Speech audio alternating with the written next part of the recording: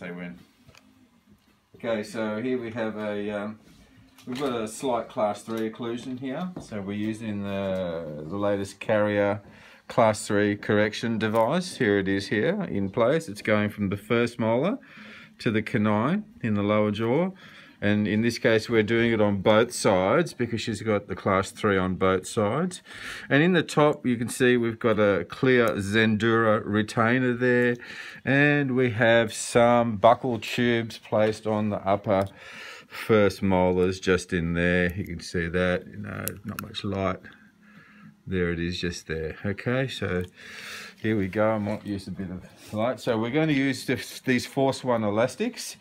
So we basically put it onto the hook on the molar at the back. So we engage it like that, and we bring it down to the hook here.